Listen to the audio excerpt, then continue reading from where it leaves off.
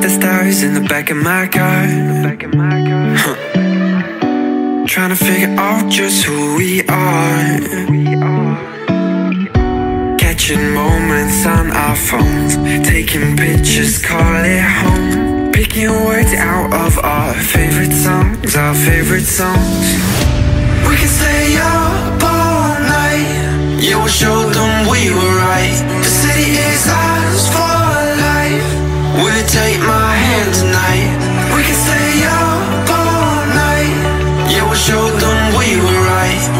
Will you take my hand tonight? Will you take my hand tonight?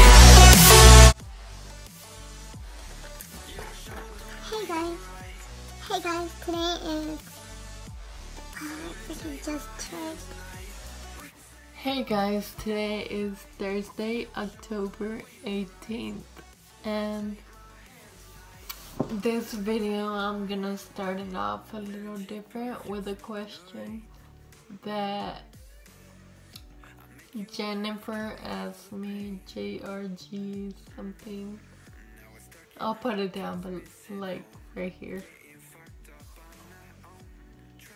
And she asked me if I have ever gotten drunk. Después de peda.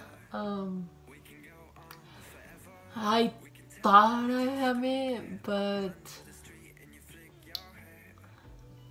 looking back at it, I've been watching the blackout drunk videos, and I have caught it like that. So yeah. Okay, so for today's video, we're gonna do kind of a chit-chat wheelchair related video. This is the what not to ask someone in a wheelchair, or what not to say to someone in a wheelchair, either or.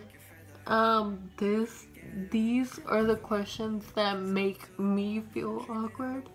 I'm talking for myself, not for everyone in a wheelchair.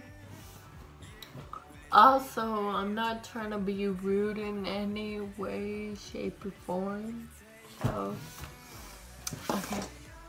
The first, I'm sorry, I have them written down so I won't forget. They're only like 6, so. But that's all I could think about right now. There's usually like so many things that make me feel awkward. But come on. I go to class on the first day of school, and I used to get a portable class. And to my surprise, there was no ramp. So I used to be like, knock, knock, knock. I can't get in. This is my class and there's no ramp. And they used to be like, sorry, sweetie, we don't have a ramp. But I'm sure one of your strong classmates could carry you inside. And I was like, no. No, that's against the rules and it's awkward. Like, they're not supposed to do that because if there's a fire hazard or whatever, you have to be able to get out quick. And like, well, anyway, that was very uncomfortable for me, so I would always say no and just go get another class at the counselor. So high school was a struggle for me. Next one, oh my god, this is so embarrassing. When I'm out in public or something and they're like, thank you so much for being here, you're such an inspiration. Do people expect me to stay home all the time just because I'm in a wheelchair? So basically anything I do is an inspiration to people. so embarrassing because I didn't do nothing. I'm literally out of my house. How is that an inspiration? But oh, can you feel your legs?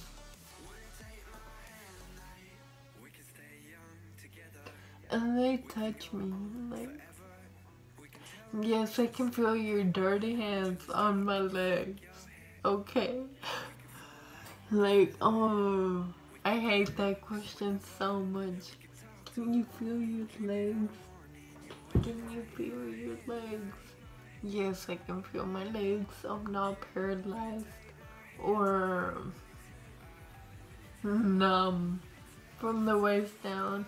Literally, if you stab me, yes, I can feel it. It's like if you break your hand and someone shanked you. Would you be able to feel it? Yes, yes you would. So, next one. When they're like, "Aw, you have a boyfriend? What is wrong with him?" That's quite offensive. Like, just because I'm in a wheelchair doesn't mean my boyfriend is mentally unstable. Nothing's wrong with him. Or when they're like, "Is your boyfriend in a wheelchair too?" That's kind of not racist, but like, I can't think of the word right now. But it's like saying, I'm sorry, I'm not trying to be racist. It's like saying all Indians hang out with only Indian people. Or only white people talk to white people, only Mexicans, etc., etc. Like, no, my boyfriend's not in a wheelchair. All my friends are not in a wheelchair. I don't even have any. But no. Nothing is wrong with my boyfriend. He's perfectly fine. He works. He takes me out on dates. He carries me all around. Well, not all around, because that makes me uncomfortable. But yeah, he's perfectly fine. He's not in a wheelchair. He's not mentally stable. Unstable? Whatever. He's okay. Don't worry. No. I'm not saying wheelchair people are like not my crew to hang out with. Not my cup of tea. There you go. But no, I don't have any, like, I don't know anyone in a wheelchair besides me. I mean, I would like to, so we could have the same experiences. But, no, as of right now, I don't have anyone other than on social media.